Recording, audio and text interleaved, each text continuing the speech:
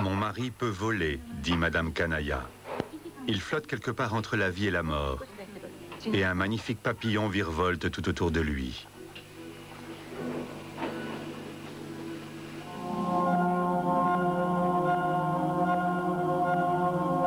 Monsieur Kanaya est dans le coma depuis 1991. Il a été victime d'une crise d'apoplexie pour cause de surmenage. Il était vendeur de voitures. Des dizaines d'années durant, il a travaillé 100 heures par semaine, jusqu'à ce qu'il soit victime du KAROSHI, l'excès de stress mortel.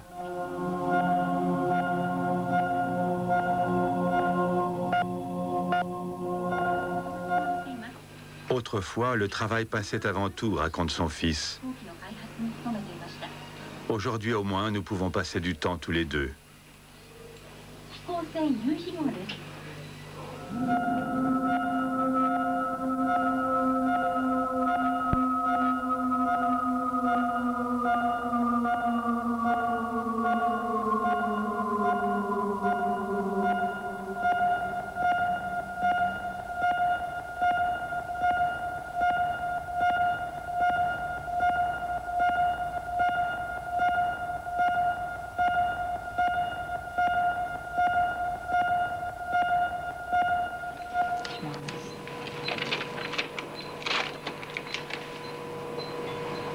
Voici Monsieur Kida, 36 ans, marié, 2 enfants en bas âge. Employé dans une maison d'édition, il est l'un de ces millions de travailleurs qui ont hissé le Japon vers les sommets de l'économie mondiale en travaillant avec fierté et courage et en se dévouant corps et âme à leur entreprise.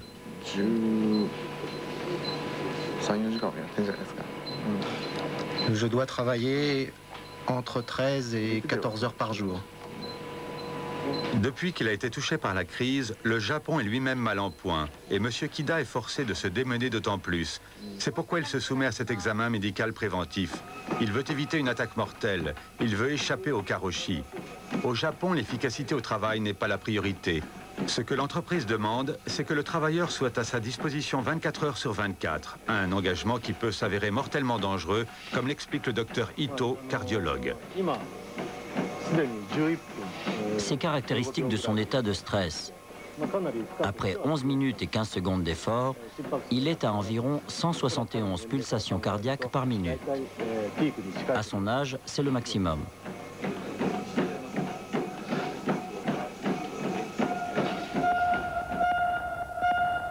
Au Japon, la vie est un marathon.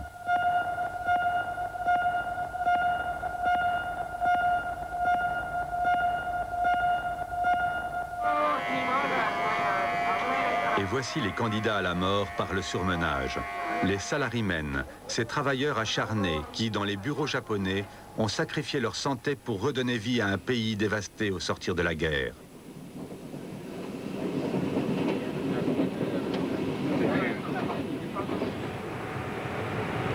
Ce sacrifice, M. Kanaya l'a fait lui aussi. Il est tombé dans le coma en plein travail. Sa femme affirme que l'entreprise de son mari les a trompés et les a privés de leur bonheur.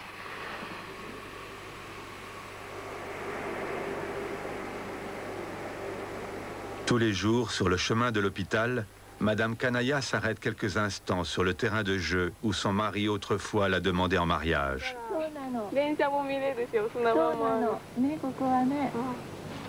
Ils avaient toujours rêvé de profiter ensemble du bonheur d'avoir une famille.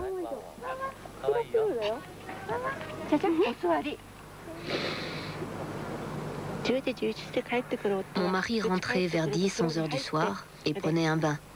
Il dînait légèrement car il avait déjà dîné au travail. Il grignotait quelque chose. Ensuite, il buvait 2-3 verres de whisky coupés de beaucoup d'eau, puis il allait se coucher. Il n'était à la maison, sans compter son temps de sommeil, qu'à peine 4 heures.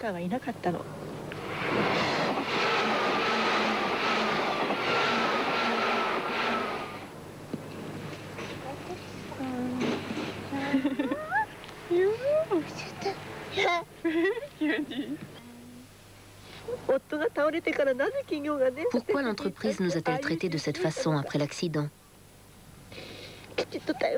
Elle n'a même pas montré un minimum de considération.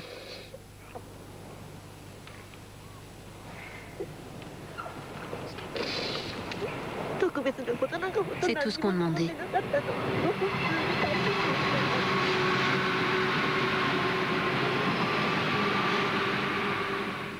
Tous les jours, elle tente de le faire réagir.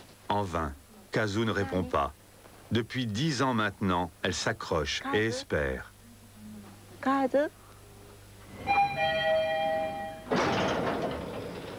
10 ans aussi que dure le procès contre l'employeur de son mari.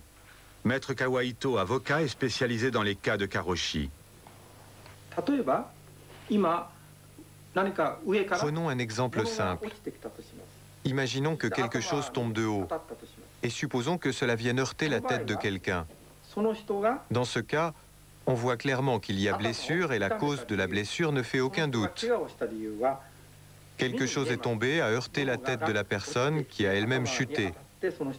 Dans les cas de karoshi, la cause n'est pas aussi claire, d'où la difficulté.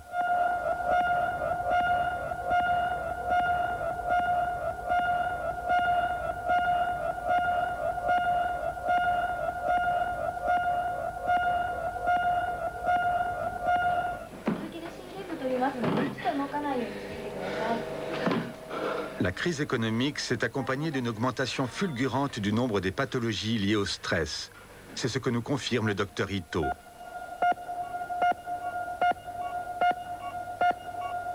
D'après lui, c'est justement par peur d'être licencié de l'entreprise que les travailleurs, surtout les plus âgés, en viennent à faire des attaques mortelles.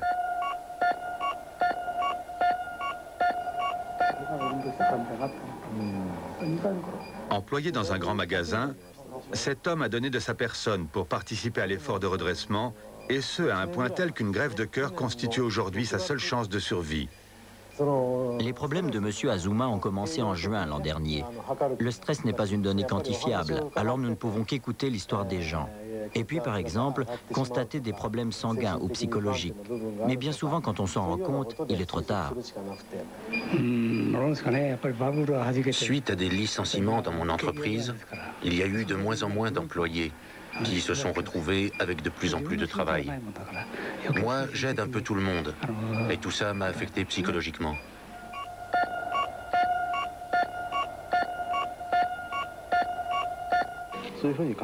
Voilà ce que je peux vous dire. Pour l'instant, il n'y a pas lieu de s'inquiéter. Mais si vous maintenez ce rythme de vie, attendez-vous à voir surgir des problèmes à plus ou moins long terme. Il rit, car il sait bien qu'on ne change pas si facilement sa nature. Quand on a été conditionné dès sa plus tendre enfance à porter au pinacle les valeurs de travail et de hiérarchie, il n'est pas facile de rectifier le tir.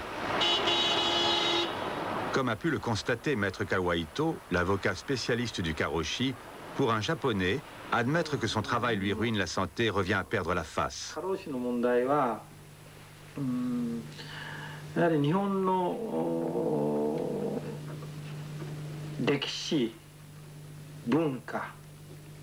Je pense que le problème de l'excès de travail au Japon est étroitement lié à l'histoire et à la culture du pays.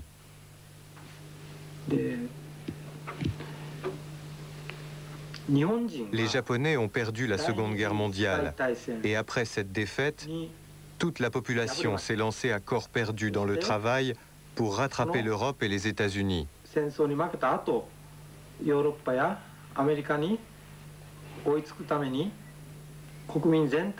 Si on ne s'était pas complètement investi, le Japon ne se serait pas relevé.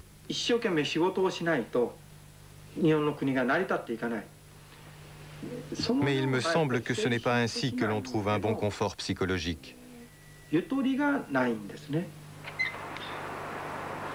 Monsieur Kida est l'un de ces marathoniens. Il vit dans la banlieue de Tokyo, dans une petite maison qu'il aura fini de payer dans une cinquantaine d'années. Il dit au revoir à son fils. Tous les matins, il doit partir très tôt, 7 heures. Les enfants nippons ne voient leur père qu'en moyenne 17 minutes par jour.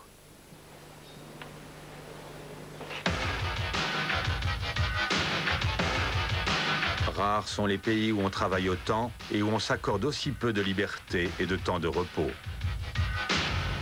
Je n'aime pas me lever tôt. Depuis tout petit, je n'ai jamais pu me lever tôt.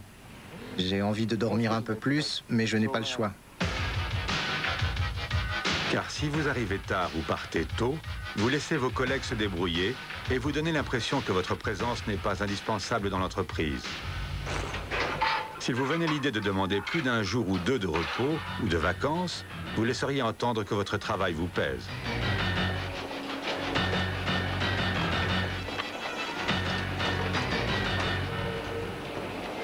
J'ai environ 40 km jusqu'à l'entreprise et j'ai un changement, ça me prend 1h30. Rares sont les villes où on perd autant de temps qu'à Tokyo. Les trajets dans les trains de banlieue sont un supplice quotidien. De l'avis de M. Kida, il s'apparente au transport de bestiaux. Ça vous prend à peu près 75% de l'énergie d'une journée. Tokyo est un ogre. Le moteur économique du Japon absorbe tous les matins du combustible venu tout droit des villes satellites. Puis tous les soirs, vers minuit, il recrache sa nuée noire.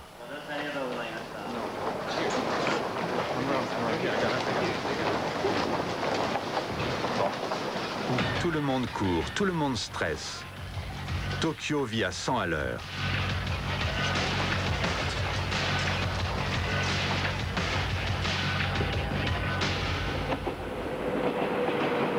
Monsieur Kida travaille dans une maison d'édition appartenant à la chaîne de télévision TBS.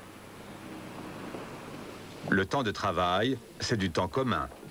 Une idée inspirée du mode de vie collectif des paysans dans les villages. Autrefois, la culture du riz exigeait les efforts conjugués de travailleurs acharnés, qui ne s'arrêtaient pas le dimanche, n'avaient pas d'horaire et à qui le concept de sécurité sociale était étranger. Le temps de travail au Japon a une autre signification qu'en Occident. Souvent, les employés affichent leur motivation en arrivant tous les matins 30 minutes plus tôt. Il y a beaucoup de gens qui vivent pour leur entreprise. Ils ne vivent pas pour eux-mêmes ou pour leur famille, mais pour l'entreprise. Croire que cela leur rapportera quelque chose est typiquement japonais comme façon de penser. Beaucoup d'entreprises ne peuvent plus se permettre, en temps de crise, d'avoir leur propre structure d'accueil pour les enfants et les personnes âgées. Lorsque M. Kida rencontre ses clients, la qualité d'impression des nouveaux prospectus n'est pas leur seul sujet de conversation. Ils se font tous du souci pour l'avenir. Est-ce qu'on te paie toujours tes heures sup? Est-ce qu'ils t'ont supprimé tes aides au logement? À toi aussi? Et tes primes? Et tes coupons taxi? Bien souvent, il ne leur reste que la dérision.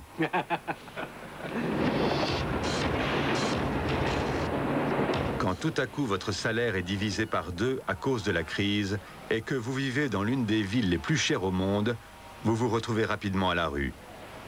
Le nombre des sans-abri se chiffre par dizaines de milliers. Il est loin le temps où l'on avait la garantie d'un emploi à vie. La nation modèle du plein emploi n'a pas résisté à la crise. À présent, le chômage menace, une honte qui frappe de plus en plus de gens, qui en fait des marginaux, puis des exclus. Déjà, plus de 3 millions de Japonais ont perdu leur emploi. Ou serait-ce plutôt 9 millions? Car les personnes travaillant ne serait-ce qu'une seule heure par semaine sont considérées comme actives et donc exclues des statistiques du chômage. Le quotidien Yomiuri a estimé que ce barème de classification permettait à lui seul de faire en quelque sorte disparaître les 2/3 des chômeurs. Les premiers à se heurter à la dure réalité sont les jeunes qui arrivent sur le marché du travail. À peine la moitié des diplômés des universités et des grandes écoles ont des chances de trouver un emploi.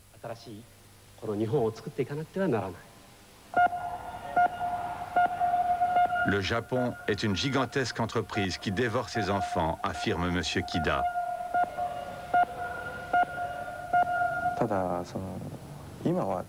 Je ne peux pas dire que ce soit le bonheur. Mais maintenant, je dois gagner ma vie pour mes enfants. Si à mon âge, je ne fais pas des efforts pour évoluer, beaucoup me considéreront comme une personne ordinaire, alors que je veux me rendre indispensable. On se rend indispensable en faisant preuve d'un engagement sans borne et en ne rentrant jamais à la maison avant le patron. Masao Miyamoto, médecin et sociopsychologue, nous confirme qu'au Japon, l'acte de présence compte souvent plus que la productivité. Ancien employé au ministère de la Santé à Tokyo, il raconte dans un livre ses déboires avec une bureaucratie nippone particulièrement sévère. Ce livre, devenu un best-seller, décrit une société japonaise prisonnière de ses rites comme d'une camisole de force. Au fur et à mesure que vous passez à travers la machine éducative, en bon japonais que vous êtes, vous vous fixez 3 objectifs distincts. Le premier, c'est de paraître épuisé. Le second, c'est de ne pas être trop efficace. Et le troisième, c'est d'ignorer les problèmes. Une fois que vous cumulez ces 3 vertus, il devient à peu près impossible de changer les choses.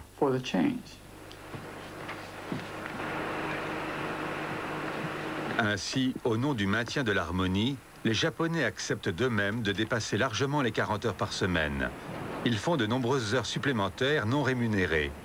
Par loyauté envers l'entreprise, mais aussi par peur, nous affirme M. Kida.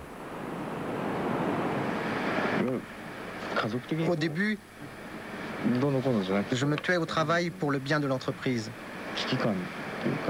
Mais à présent, je me rends compte que c'est la peur de perdre mon emploi qui me pousse, finalement. Cette pression et cette peur.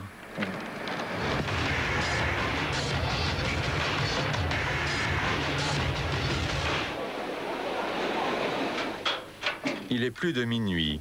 Les quelques heures qui le séparent de sa prochaine journée de travail, M. Kida va les passer dans un hôtel-tiroir. Une serviette, un pyjama, un bon bain chaud.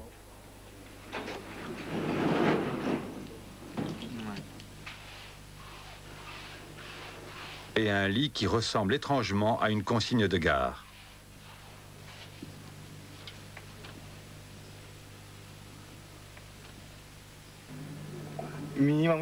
C'est un petit hôtel. On est à l'étroit, comme dans un cercueil. Mais il y a un lit pour dormir, une lampe, et puis aussi la télévision. Quand mes heures supplémentaires me retiennent jusqu'à 3 heures du matin passées, j'essaie de dormir dans un hôtel de ce type.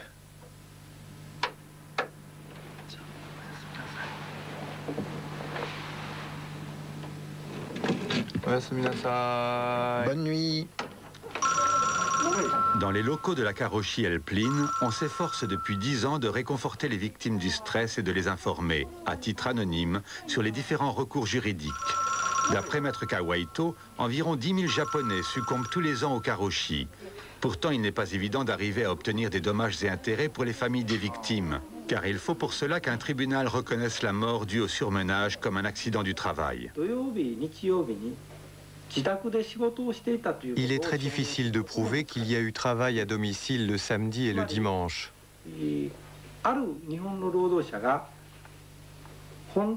En fait, il n'y a pas de documents précis ni de traces concernant le travail. On ne sait pas combien d'heures un homme a travaillé. KAROSHI 001. Ce numéro, Madame Kanaya l'a composé il y a 10 ans lorsqu'elle a appris la terrible nouvelle de l'attaque de son mari.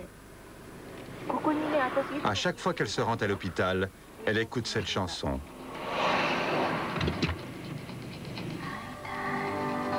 Son titre, Aitai, je me languis de toi.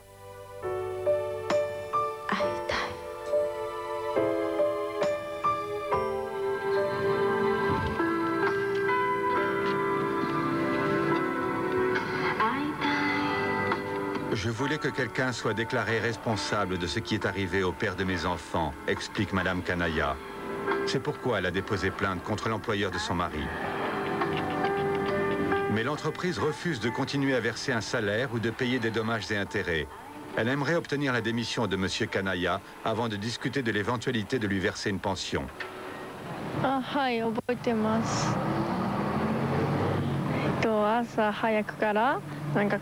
Oui, Je me rappelle que je suis parfois venue à la succursale avec ma mère, tôt le matin.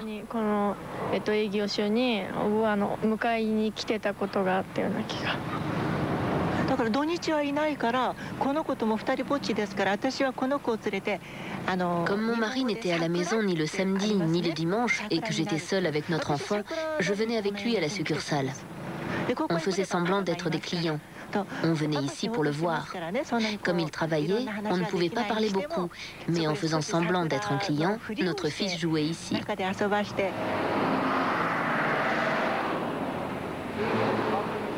Nous essayons d'obtenir un entretien, mais le directeur refuse de nous recevoir. Ce même directeur qui regardait à l'époque M. Kanaya se ruiner la santé sans réagir.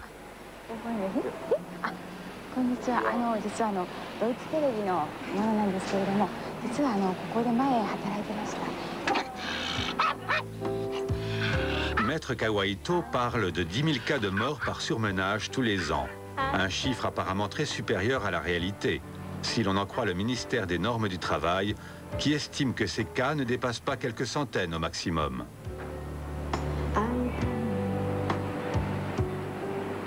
En effet, les autorités affirment cyniquement que dans la pratique, il est pour ainsi dire impossible que le karoshi puisse être reconnu comme accident du travail.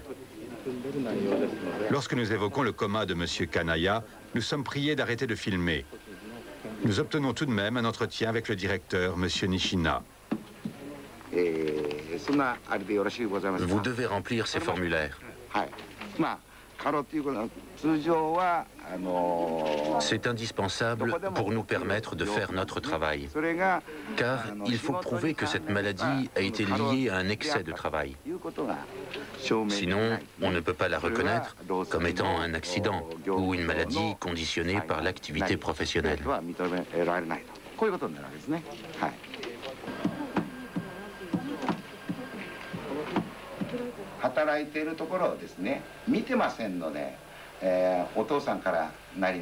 Les familles des victimes n'ont jamais vu la personne sur son lieu de travail. Certains entendent toujours leur père ou leur mari se plaindre de travailler trop dur. Et à partir de là, ils en concluent que tous les problèmes viennent de l'entreprise.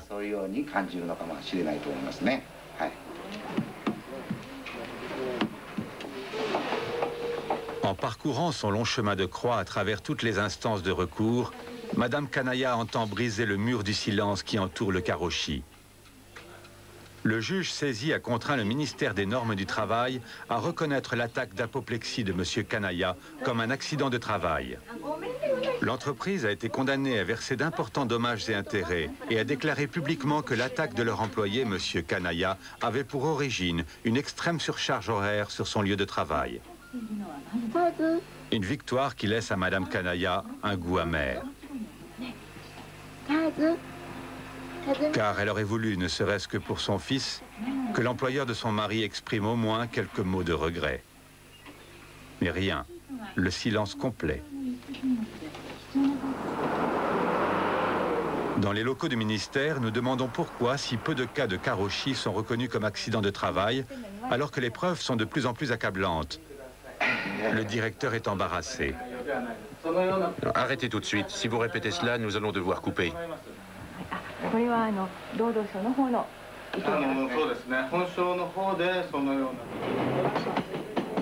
Un arbitraire caractéristique des autorités et un bel exemple du grand art japonais de l'éviction. Au bureau, on a rarement le courage d'aborder ouvertement les problèmes. Cela ne se fait pas, car le Japon est le pays du sourire, une nation où la morale est solidement ancrée dans ce qu'on nomme ici Yamato Damashi, l'âme des Japonais. Une conscience de groupe marquée par la recherche constante d'une parfaite harmonie collective.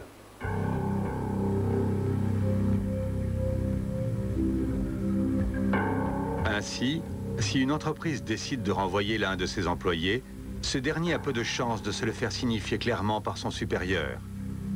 On préférera le lui faire subtilement comprendre. Il s'apercevra tout à coup qu'on lui a enlevé son téléphone, son agenda, ses notes. Le bureau furtivement débarrassé de ses affaires, le message sera alors évident. Va-t'en de ton plein gré, épargne-nous la honte d'avoir à te renvoyer. Mais le meilleur moyen d'obtenir le départ de quelqu'un, c'est encore de tracer un cercle à la craie autour de son bureau. Interdiction de franchir la ligne. Cette femme connaît bien le problème. Madame Mochizuki a été victime du hijime, cet harcèlement moral que les patrons exercent sur leurs employés pour les forcer à quitter l'entreprise en prétendant qu'ils le font de leur plein gré. Elle s'est insurgée contre les pratiques qui, dans son entreprise, consistaient à mettre tout naturellement les femmes au service des désirs du patron et même à les harceler sexuellement. On lui a fait regretter son impertinence. Il lui est désormais interdit de pénétrer dans les locaux de l'entreprise. Elle est condamnée à travailler chez elle. Voilà plusieurs années déjà qu'elle attend l'œil rivé sur le réveil que sonne 9 heures, moment précis où elle commence sa journée. Son travail, taper des documents dont plus personne dans l'entreprise n'a besoin depuis longtemps. Dans de telles circonstances, nombreuses sont celles qui auraient rendu leur tablier. Mais Madame Mochizuki s'est adjoint les services de Maître Kawaito et a décidé de poursuivre la lutte contre la scandaleuse discrimination dont sont victimes les femmes dans de nombreux secteurs professionnels au Japon. Parfois, de voir une telle bêtise, ça me fait rire. Mais c'est si mesquin qu'il m'arrive aussi de rentrer dans une colère noire. À 17 heures précises, c'est la fin de cette absurde journée de travail. Le résultat de son labeur partira à la poubelle. Mais elle doit tout de même expédier les documents à son employeur pour prouver qu'elle les a bien tapés. Voici les locaux de l'entreprise à Tokyo.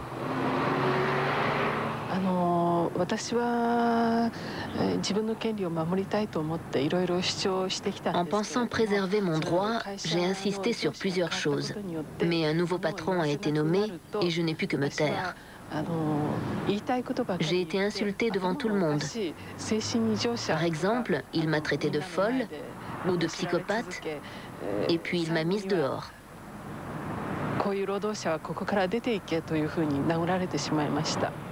À la suite de cela, il y a quelques années, Madame Mochizuki a porté plainte contre son patron et contre l'entreprise. Mais là encore, la procédure n'en finit pas. Un état de fait proprement scandaleux, selon Maître Furuyama, avocat spécialiste des litiges syndicaux. Elle est incroyablement courageuse. Certains ne supportent pas une épreuve comme celle-là. Ils viennent ici se renseigner sur les assurances vie. Nous essayons de ne pas les brusquer. Nous ne leur disons même pas de venir le lendemain, car cela aussi peut les stresser. Nous essayons en tout cas de les dissuader de se suicider. Mais souvent, ils ne se laissent pas dissuader. Et si tout à coup à Tokyo, quelques centaines de milliers de personnes arrivent en retard au travail, c'est certainement que c'est encore arrivé. Un nouveau désespéré s'est jeté sous le métro. Chaque jour, près de 100 Japonais se donnent la mort, généralement par désespoir d'être devenus, aux yeux des autres, des erreurs du système, parce qu'ils ont été licenciés notamment. Au Japon, on ne résout pas les conflits, on les fait disparaître de façon symbolique au moyen de rituels. Pour la dernière fois, M. Shimonaka, 46 ans, dessinateur technique, range consciencieusement ses papiers, après quoi il quitte son bureau. Puis il traverse le chantier naval jusqu'au quai. Là, il enlève ses chaussures et bourre ses poches de lourdes vis en acier avant de se jeter à l'eau. Ce que M. Shimonaka raconte dans son journal n'est rien de plus que le quotidien de nombreux Japonais. Il m'est impossible de terminer mon travail pour la date prévue. Je vous demande de bien vouloir m'accorder un délai, ainsi que 2 dessinateurs pour m'assister. La direction de l'entreprise lui a fait savoir qu'il n'enverrait personne pour l'aider, qu'il devait se débrouiller.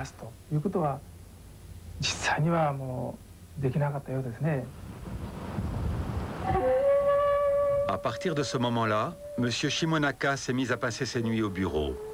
Des semaines durant, sa femme lui a apporté ses repas au chantier, avec de temps à autre des petits cadeaux des enfants.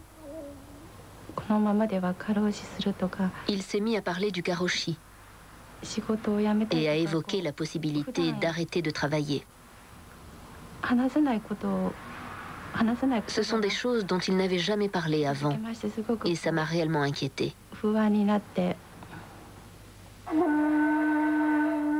Pourquoi me traite-t-on ainsi? Comment en suis-je arrivé là?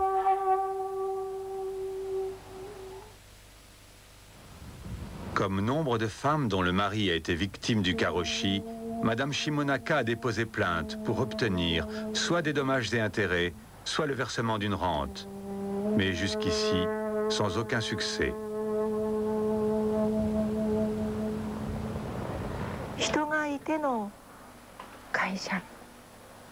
L'entreprise existe avec les personnes qui la composent.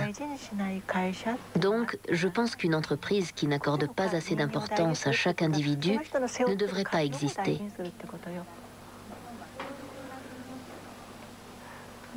Respecter chacun, c'est aussi accorder de l'importance à la famille, dont cette personne a la charge. Pour mon mari, la famille, ça comptait beaucoup. On aurait voulu avoir plus de temps ensemble. Mais au Japon, la notion de temps libre est quasi inexistante.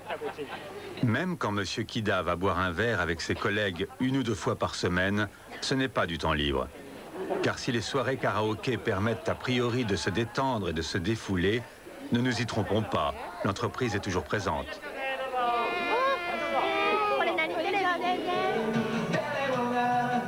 Pour ce genre de conférence, elle met même des cartes de crédit à la disposition de ses employés.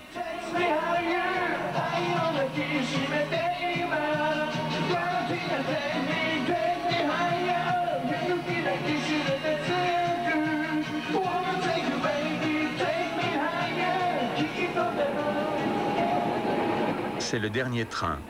Il est un peu plus de minuit.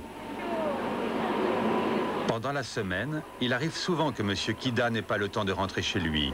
Mais aujourd'hui, c'est l'anniversaire de l'aîné de ses fils. Et la famille doit au moins être réunie pour le petit déjeuner. En semaine, je ne dors pas plus de 3 ou 4 heures par nuit.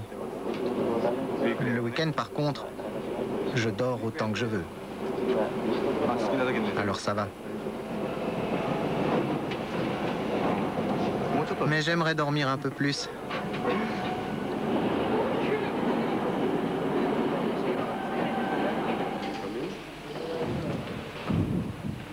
Monsieur Kida n'a pas l'intention de dire à sa femme qu'un de ses meilleurs clients vient de faire faillite.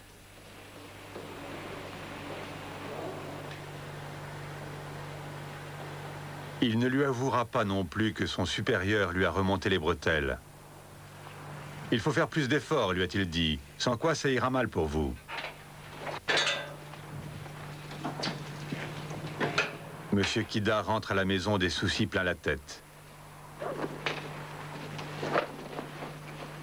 Avant de lui dire au revoir, nous lui posons une dernière question.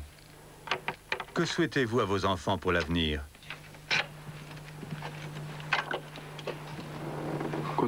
J'espère que mes enfants utiliseront leur tête, pas leurs bras, ni leur temps.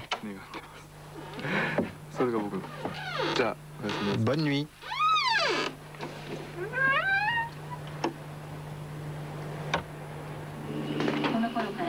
Madame Kanaya raconte à son mari qu'elle s'est rendue avec une équipe de tournage allemande sur son ancien lieu de travail et que son fils a décidé de ne jamais travailler aussi dur que lui.